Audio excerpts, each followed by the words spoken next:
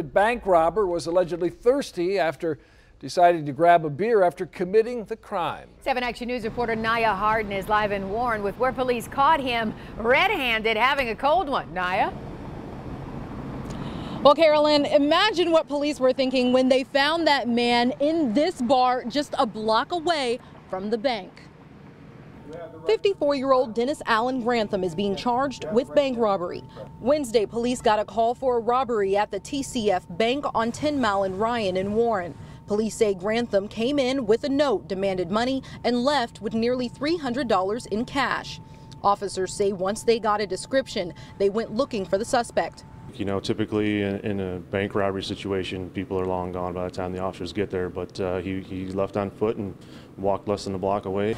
It wasn't hard to track him down. Police found Grantham at the Ryan Tavern on Ryan Road. They say he watched officers canvass the area as he drank his beer. As soon as they walked in, they clearly identified the guy as being the one responsible. Authorities say Grantham has a criminal history dating back to the 80s for several larceny offenses.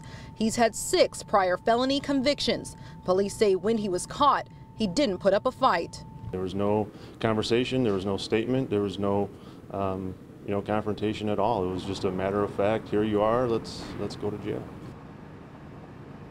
And because of his prior history, Grantham's bail was set at $500,000. Guys? Now, did police find that $300 or the money minus what maybe he paid for the beer?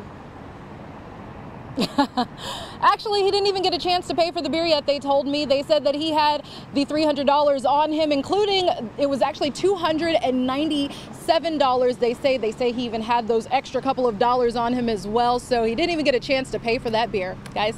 How about that? All right, Naya, thank you.